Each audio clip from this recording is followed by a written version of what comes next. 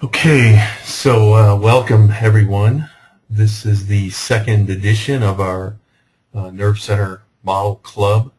Today we're going to be talking about interacting with databases.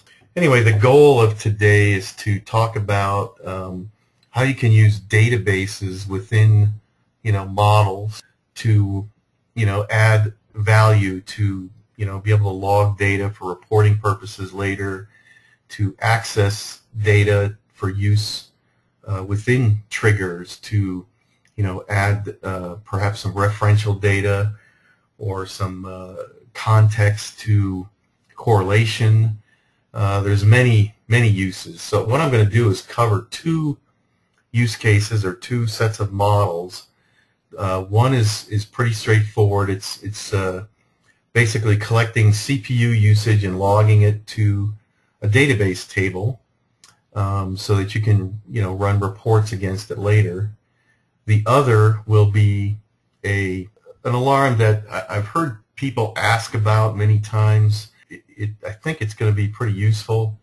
I've always, when I talk with customers and users, I hear that they'd love to be able to save state in between reboots or failovers, or even if you're just restarting NerveCenter. And the reality is to save every single state for every model is kind of unrealistic, and the overhead of doing that would be pretty high. So if you consider certain models that are important, that are actually generating alerts or tickets, there's probably 1 to 2 states that really matter, and if you could re-establish those states, then you wouldn't have to regenerate a ticket or an alert or whatever. So basically, what we're going to do is show an alarm that or a model that uses the same basic S&P status that comes with the product, but adds this ability to save state in a database. Anyway, let's move on. Let me first show. This is the model for logging to a database. Now this is really pretty simple. What we're going to trigger on here is the connect or not connect to the database for each instance that we're going to be writing to the database. Now I can remember which poll was the right one here. So this is what the poll looks like. Basically, in the last model club we talked about using other, something other than S&P within a poll, and we talked about how you could add Perl modules if they do not exist to allow you to, extend the use of Perl within NerveCenter. Basically, what we're using here is DBI as the module, as the Perl module, as you can see. In reality, DBI is something that is embedded in the product. We've shipped the product with DBI for quite some time now. And the only thing you need for connecting to a database, obviously, is a database instance somewhere. It can be remote. It doesn't have to be on the same box. You obviously need the credentials to log in. You need the DBI, which is going to be there. And then you're going to need the DBD module, which is the database driver. And again, for MySQL, that is included in NerveCenter. It has been for quite some time. So basically, here we are at a point where we're defining that we need to use DBI. We're actually using the specific timestamp for MySQL, so that's another module that we do include. We're defining what we want to collect, and then we're defining our connection. And those are the first, components of the poll itself. The next thing we're doing is setting up, making sure we have a connection. We're doing the actual insert, and we're defining the specific columns we want to insert into. If we have any issues with connection, that's where we either fire the trigger of we connected okay or we did not. Now there are many, actually a number, maybe not many, but there are a number of different ways of defining the insert. And some you would use over others based on performance or flexibility.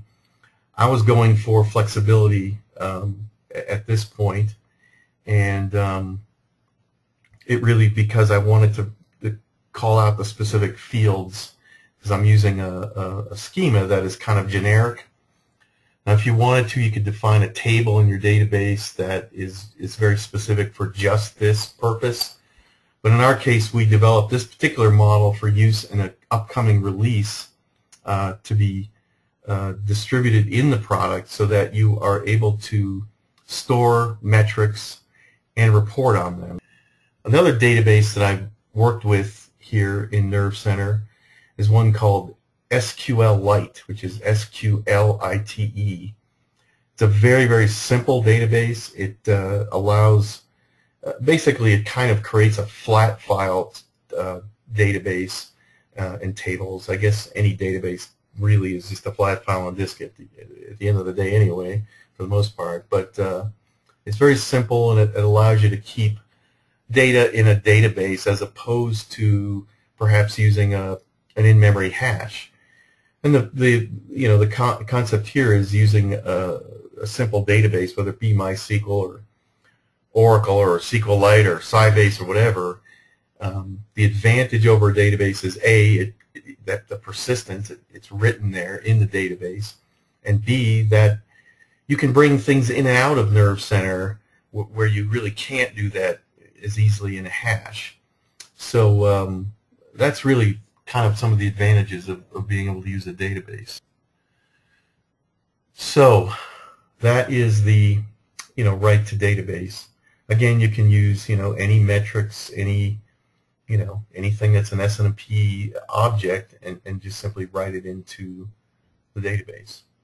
Again, we're going to provide these models for everyone after this session, so you can download them and try them. And the good news is, if because of NerveCenter and the power and the flexibility, if you want to do it a different way, and you need more performance than flexibility, there's tons of documentation on the web about Perl DBI and performance. Also, there's a number of books out there. I would definitely recommend the O'Reilly Perl DBI is pretty good, pretty extensive. Let me move on to the next model. I guess I'll just go ahead and close that one.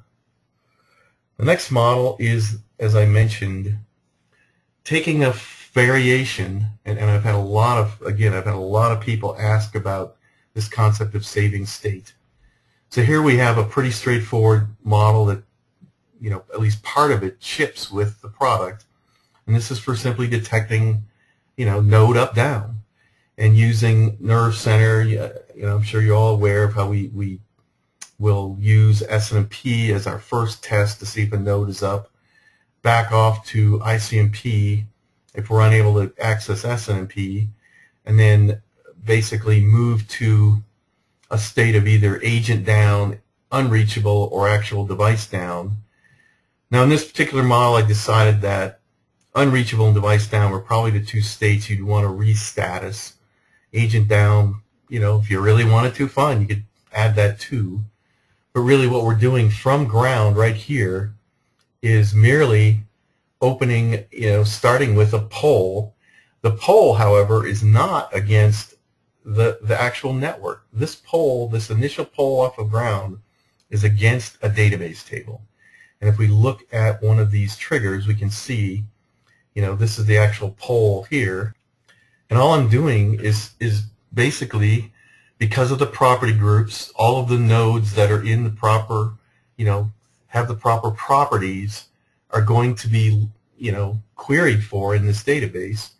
And if the node exists in the database, we're going to take a look at each state that, which is just one field. And if I see a node down for that device, I'm going to fire the go to node down trigger and go directly to node down without passing through any other states. Same thing with the unreachable. And if any other condition occurs, well, node up would be the other one. I'll go to the node up state. If I don't see the node in there, for some reason it got added, it just simply wasn't in the table for whatever reason, then I'm just at that point going to go ahead and add it and write it into the table.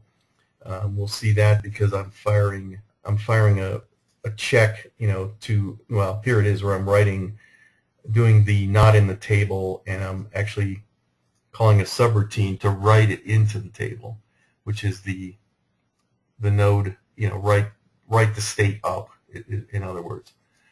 So if the node was already down the last time this model was running, whether it be a restart, whether it be a move the node to ground, whatever, you're going to immediately go to a node down or unreachable based on what you read as that previous state. Now this would be really useful, or even more useful, providing you use a database that's not on the same box as your primary nerve center. If your nerve center instance has a hardware failure, the box goes down, and you want to bring up a backup system, well, then you can access the same database that this guy was writing to, that the primary was writing to, and restatus your backup so that you're not reinitiating alerts or tickets or whatever. Let's go ahead and take a look at that poll real quick, and you can just see what I'm doing. It's, again, pretty straightforward. I've been writing this table with Perl subroutines based on triggers. Whenever I enter, the node down state for the first time, I'm writing, a node down. And basically what I'm doing is I'm selecting from that state table, I'm plugging in the question mark of the node name here as a variable, and I'm looking at the highest timestamp for that particular node, meaning the last state, and that's how I make my determination of firing the trigger. And again, we're going to provide these models so you can try them yourself. If you look, when I go to a node down, you'll see that I'm just simply calling a Perl subroutine. It says, hey, write to the state table that the node is down. Oh, one other thing I wanted to mention here is that I'm using a feature in NerveCenter that's actually been there for a little while, where I can change the color of my transitions based on my to or from state, or even a custom color, to help make it a little more readable when there's many triggers like this. Anyways, that is about all I was going to cover with these two models. Hopefully this helped show everyone that using a database in conjunction with NerveCenter is really pretty easy. It's just a matter of making sure that you have the database driver. Again, my SQL DVD is already there, as well as the specific MySQL timestamp format capability. I've got two ideas for the next one.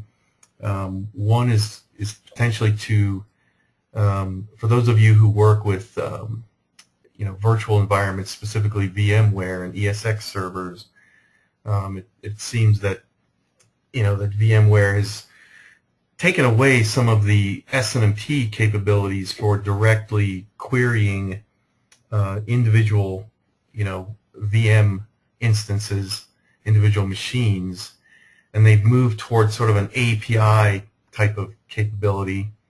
I found that there is a Perl API, and that it works quite well in conjunction with NerveCenter. So I'm thinking that might be our next one. I'm pretty open to suggestions at this point, so within the next 30 to 40 or so days, we'll schedule the next one, to be, and we'll come up with another interesting, hopefully, and relevant webinar to help show that NerveCenter can be used for a lot more than just SNMP queries. Okay, I got a little feedback saying VMware would be great. Okay, good. Then maybe that's it. Okay, great. Other than that, I guess we'll end the session now, and we'll take it from there.